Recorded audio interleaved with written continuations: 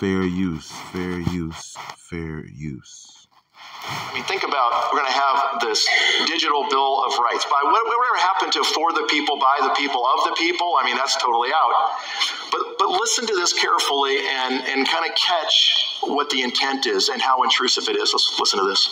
And COVID is critical because this is what convinces people to accept, to legitimize total biometric surveillance. If we want to stop this epidemic, we need not just to monitor people, we need to monitor what's happening under their skin. What we have seen so far is corporations and governments collecting data about where we go, who we meet, what movies we watch. The next phase is the surveillance going under our skin. We now see mass surveillance systems established even in democratic countries, which previously rejected them. And we also see a change in the nature of surveillance. Previously, surveillance was mainly above the skin. Now it's going under the skin. Governments want to know not just where we go or who we meet. Above all, they want to know what is happening under our skin. What's our body temperature? What's our blood pressure? What is our medical condition? Now humans are developing even bigger powers than ever before. We are really acquiring divine powers of creation and destruction. We are really upgrading humans into gods. We are acquiring, for instance, the power to re-engineer life. Humans are now hackable animals. You know, the whole idea that humans have, you know, this, they have this soul or spirit and they have free will and nobody knows what's happening inside me. So whatever I choose, whether in the election or whether in the supermarket, this is my free will, that's over.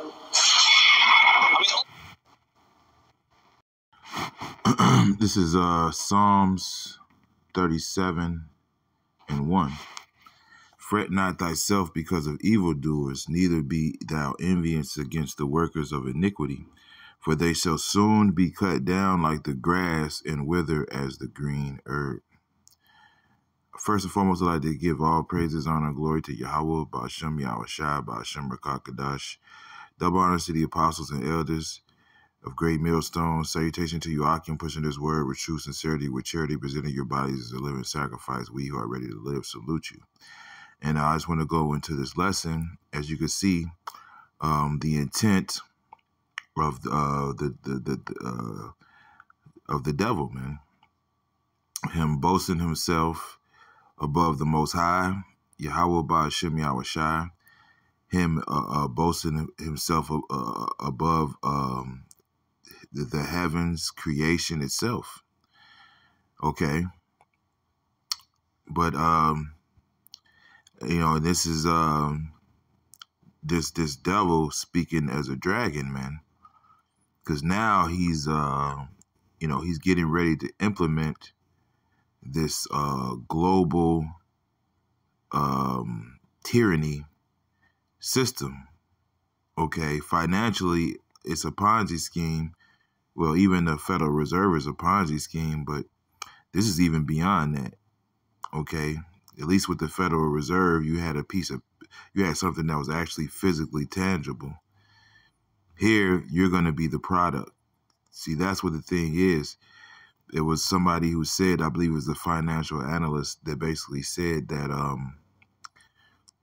when goods are free, then you are the product, right? That's why the scripture says, let me just get it. So good. Cheap. Okay. All right, this is 2nd Ezra 16:21. Behold, victuals shall be so good cheap upon earth that they shall think themselves to be in good case. And even then shall evils grow upon the earth, sword, famine, and great confusion. Okay. All right. So yeah, man. And when this particular financial analyst, he basically said when goods and services are free, that means that you are the product. Okay. All right. And now you have a situation where I believe in DC, there's their Whole Foods requires you to have a UPC code to enter. You know, they have some kind of digital gate blocking it to where you gotta get let through, and you have to have a particular code, which proves what? That you are a product, man.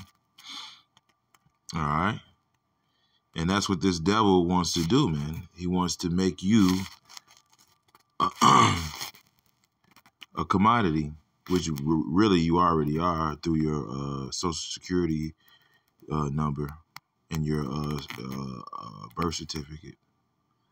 Okay. All right. Excuse me.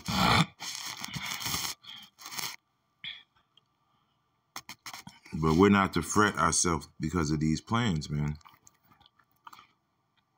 You know, I want to touch on that point, man.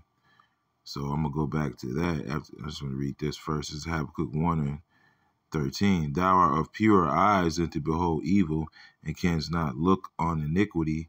Wherefore lookest thou upon them that deal treacherously, and holdest thy tongue when the wicked devoureth the man that is more righteous than he.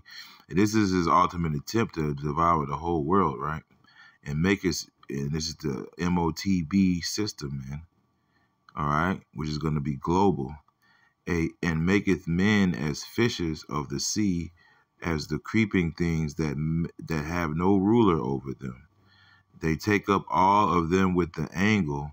They catch them in their net and gather them in their drag. Therefore they rejoice and are glad.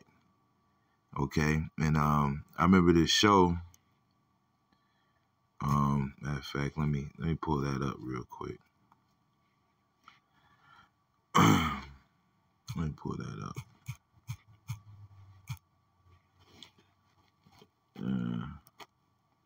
A show called Dragnet, man. All right. Yeah. Let me get some on it.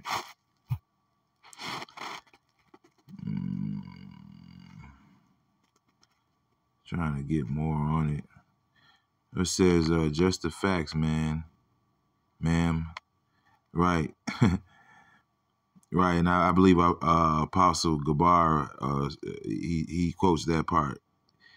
Just the facts, ma'am. And that's what they say. I guess they came from that show Dragnet.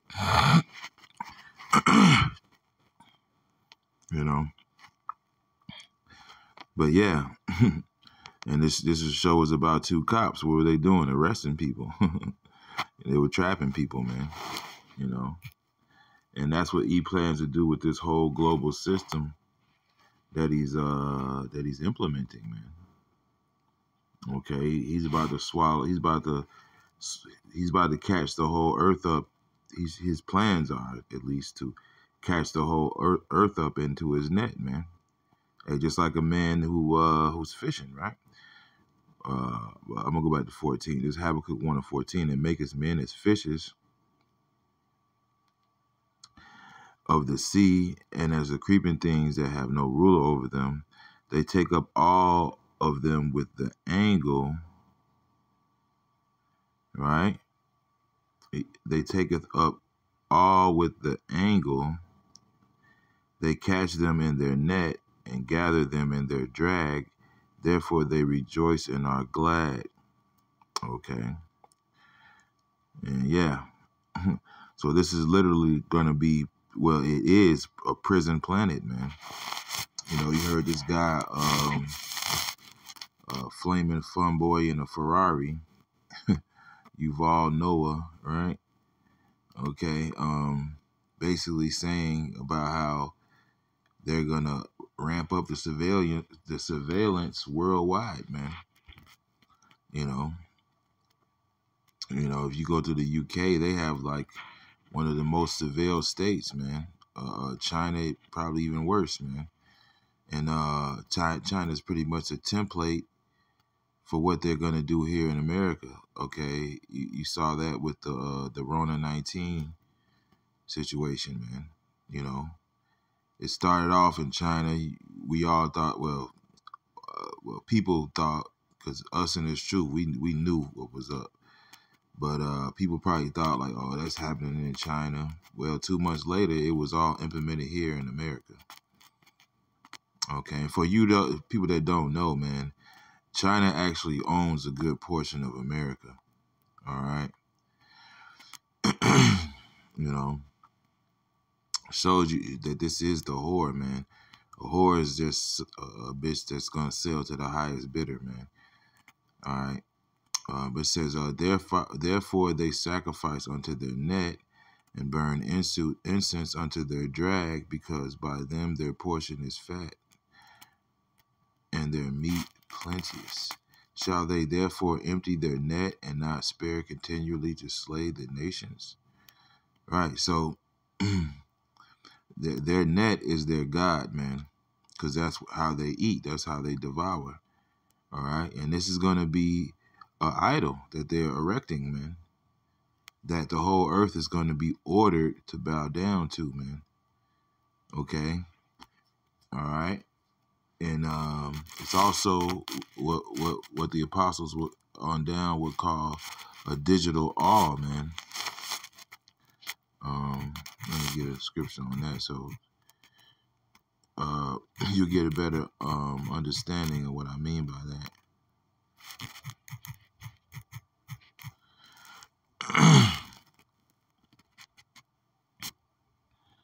Okay. This is Exodus 21:1. Now these are the judgments which thou shalt set before them. If thou buy an Hebrew servant 6 years, he shall serve, and in the 7th he shall go out free for nothing. If he came in by himself, he shall go out by himself. If he were married, then his wife shall go out with him. If his master gave him a wife, and she have borne him sons or daughters, the wife and her children shall be her master's, and he shall go out by himself. And if the servant shall plainly say, I love my master, my wife, and my children, I will not go out free, then his master shall bring unto the judges. She shall also bring him to the door, or unto the doorpost, and his master shall bore his ear through with an awl, and he shall serve him forever. Okay, so yeah, in that awl, that's a marking, as I'm reading, that lets you know that this is my master, man. This is who rules over me. This is my Lord. Okay. All right. So this MOTB that they're planning on implementing is pretty much a digital form of that. All right. That's why it is known as the MOTB. All right. Because who is the beast? All right. That's these conglomerations of these nations that make up the NATO, the EU, all right, the Neo-Roman Empire, basically. And in the ancient Rome, let me get some history on that. Ancient Rome, slave branding. Okay.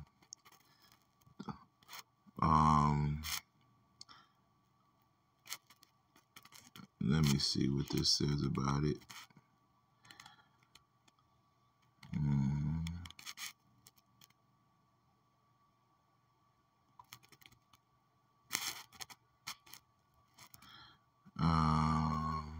Okay, I get that. I just want to get on the branding part of it. I'll just read this one. It says, those who lived were branded in the forehead with a letter FUG for fugitivus. Sometimes slaves had a medical collar revetted or around the neck.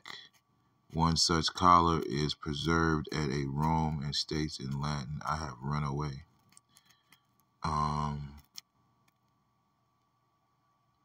Right. In ancient Rome, slaves were branded.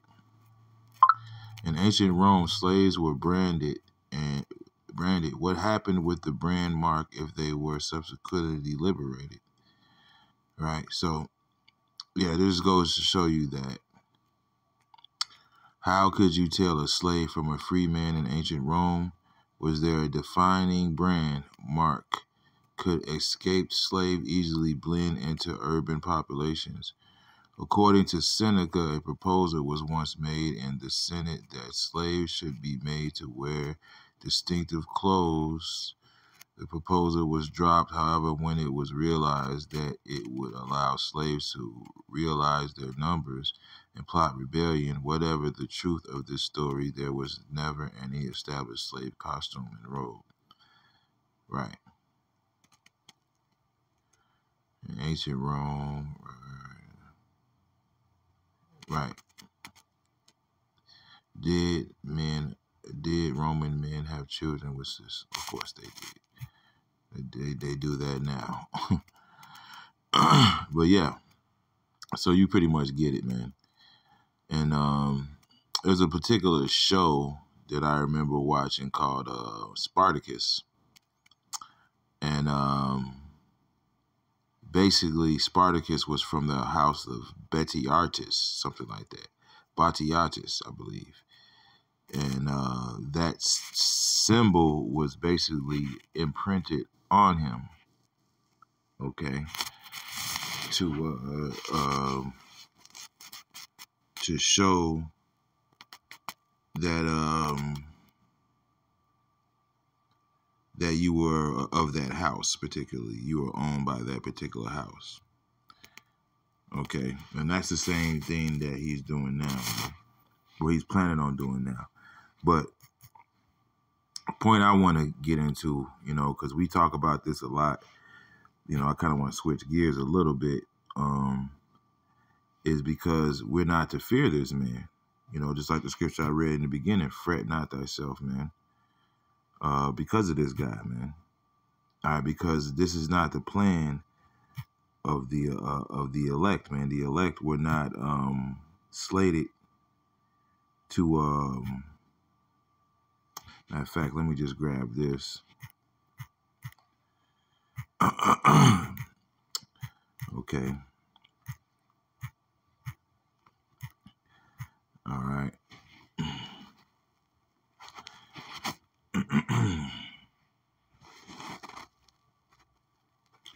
All right, this is Ezekiel 9:4, and Yahweh said unto him, go through the midst of the city, through the midst of Jerusalem, and set a mark upon the foreheads of the men that sigh and that cry for all the abominations that be done in the midst thereof. And to the others he said in mine hearing, go ye after him through the city, and smite, let not your eyes spare, neither have ye pity. Slay utterly old and young, both maids and little children and women, but come not near any man whom is the mark, and begin in my sanctuary. Then they began at the ancient men which were before the house. All right, these were talking about the angels, okay, that were doing the slaying, basically. And that mark is the Hebrew word tawah, which means exempt from judgment, okay?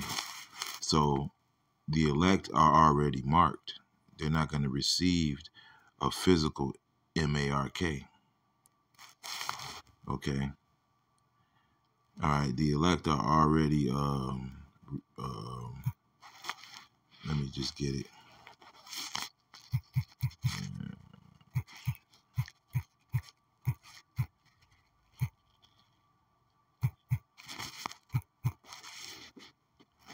All right.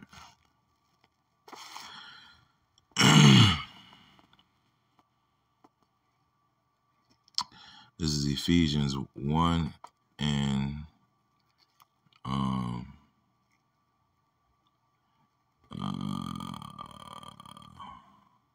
I started 11. Ephesians 1 and 11. In whom also we have obtained an inheritance, being predestined according to the purpose of him whom worketh all things after the counsel of his own will. Right? Predestined already. The people that are going to receive salvation were already elected for it. It's not a prize that we just won, okay, somehow, right? That we should be to the praise of his glory, Lord willing, we be of that number. That we should be to the praise of his glory, for who first trusted in Hamashiach, in whom ye also trusted after that ye heard the word of truth, the gospel of your salvation, in whom also after that ye believed, ye were sealed with the Holy Spirit of promise, which is the earnest of our inheritance until the redemption of the purchased possession unto the praise of his glory. Right? As the scripture says, you are not your own, you were bought with a price. That being the blood of Yahweh Shai HaMashiach. All right. the man that they originally called Jesus Christ, which only died for the nation of Israel, mainly the elect. Okay. All right. Starting with the elect. Okay. So, I want to, just go into the fact that, look, knowing that, look, our fear is to, matter of fact, let me get it.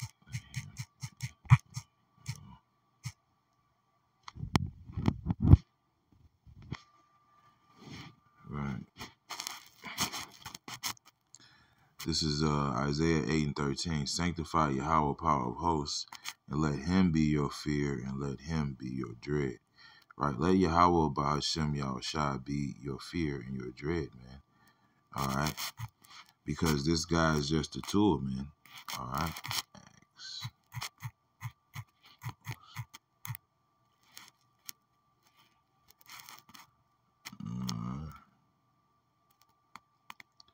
This guy is just a tool, man. And he is going to use this, Yahweh Ba'ashem Yahushua is going to use this tool to chop down a great majority of his people that are wicked. All right.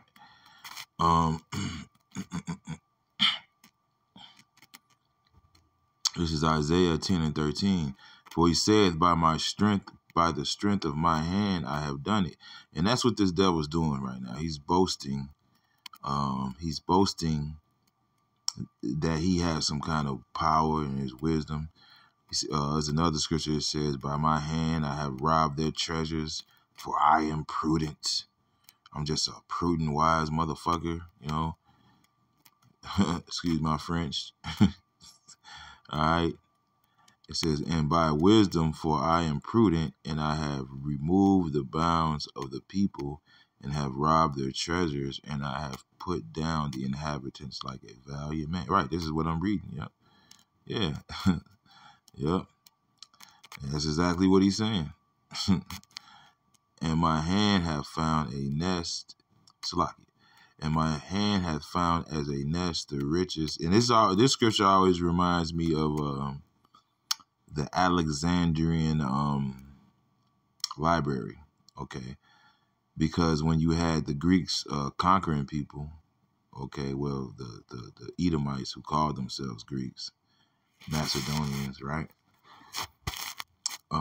They basically kept a lot of their artifacts and histories and stuff like that in what was called the Alexandria Library. Okay. It was like a cache, a wealth of knowledge and artifacts from all around the world, right? And my hand hath found as a nest the riches of the people. And as one gathereth eggs that are left, have I gathered all the earth. I believe what will it be the equivalent of that now would be the Library of Congress. Yeah, I believe that would be. But Yeah, and then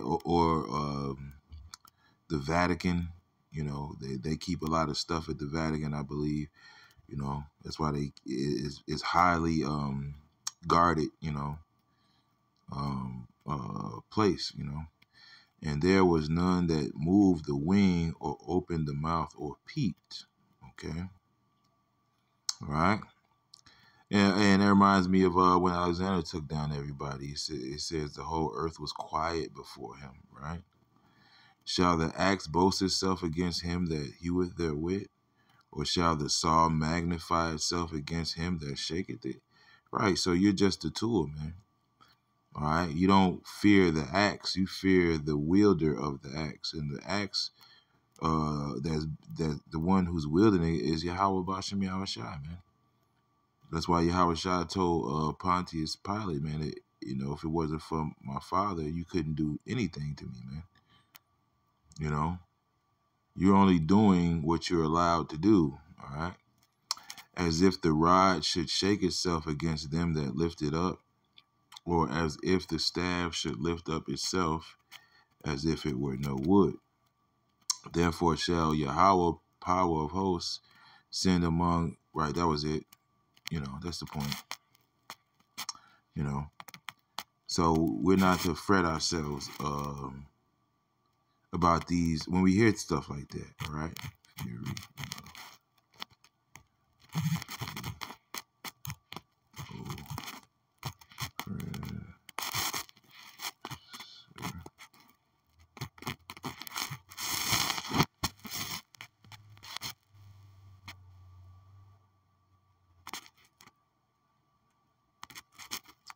Right, this is Isaiah 51 and 12.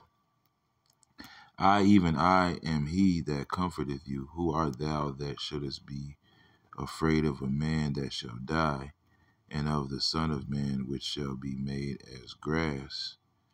And forgettest Yahweh thy Maker, that have stretcheth forth the heavens, and laid the foundations of the earth, and has feared continually every day because of the fury of the oppressor, as if he were ready to destroy. And where is the fury of the oppressor? Right. So, where is the fury of the oppressor, man? We're not to fear the wicked man that his threatenings, man. We're not to fear his threatenings, man. We're to fear the threatenings of Yahweh Bashem Yahushua. Scripture says Yahweh shall threaten, and who shall not be utterly beaten to powder, man. All right, and that's pretty much what he's gonna do with this guy, man. All right, Esau, Edom as a whole, especially this rat. This guy looks like a baby bird that just like fell out the nest, man. This guy is a weakling, man, and he's just boasting himself against the Most High, man. And your arms is too short to box, man. You're trying to be the Most High, man, but you can't even cure baldness. Okay, all right. This guy is a frail, insignificant cretant. I was gonna say creation, and you're a cretant. Okay, man. Baby mouse, man. Talking big shit against the Most High, man. And the Lord's gonna, and I hope this guy. I really believe guys like him are gonna make it out of here. Guys like him. He's a low level luminary. They'll bring him along for the ride. I believe. He's supposedly Klaus Schwab's right hand butt buddy. Okay. So I can see him make it into a bunker, and I hope he does, man. And I'm hope I'm part of the cleanup crew to see the look on these guys' face, man, when the Lord, hey, man, when you got a bunch of gods standing before you, man, starting with Yahweh Shai, man, and you got to explain all that shit, man, that you was talking, man. You know, you know, I'll get another scripture, man. If I can.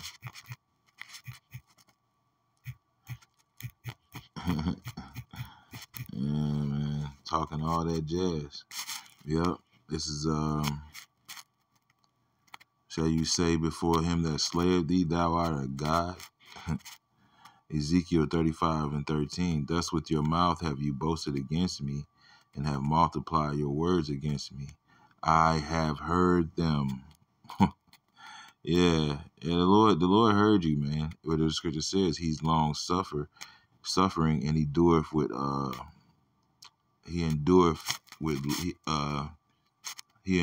long suffering the vessels of wrath that are fitted for destruction. Okay. So, yeah, man. And this devil knows he's hated by the Most High, man. And, you know, he knows that. You just look at this guy's demeanor, man. Like, he's just Like, I really can't wait to the end of that 1,000 years, man. You know, or we could just, have that bonfire, man. You know, my uncle used to say, burn him like a rat, you know. So, yeah, we're not to fear these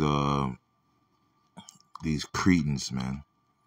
We're to fear Yahweh B'Shem Yahshua. So that's pretty much it, man. Shalom.